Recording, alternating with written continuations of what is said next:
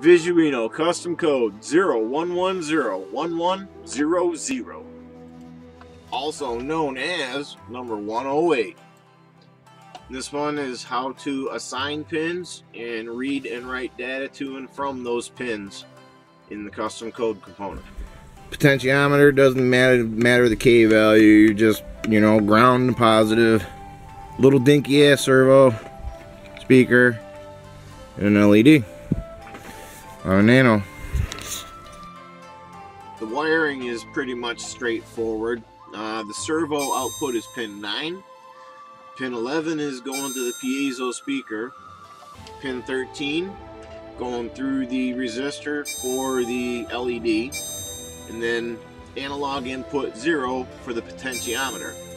And again, you can use pretty much any potentiometer of any value because it's basically just a voltage splitter. Okay, and jumping right into it, there are two includes that go into the includes portion for the Pigeon Kicker pitches.h file and also the servo.h file. From the last tutorial, we've added two integers, pot pin and value. Pot pin being the analog input pin that the potentiometer is attached to. And on the last line there, servo, my servo. The member section is where you would call and name a piece of hardware from the includes, like servo or gyro or whatever you need to call up and assign a name.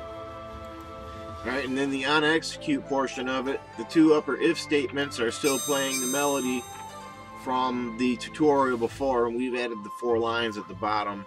Basically, it's just reading the potentiometer pin, analog 0, remapping it from that to 0 to 180, and then it's writing out to my servo that value, and then it's going to delay. So if you uploaded everything right, it's going to play the melody. And then when you turn the pot, it's going to. Now, remember the delays I was talking about. You see that arm, how it's kind of jerking? That's what the delay on the on execute is doing. It's causing that. So, remember, be careful. It's kind of neat.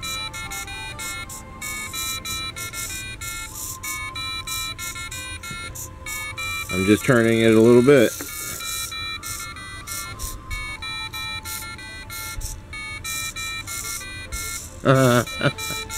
Kind of cool to play with. Yay! So it's kind of difficult. It's not hard to get. I'm gonna try that again. Okay, take 2. Anyway, this is to show you that you can assign pins and call pins from the custom code.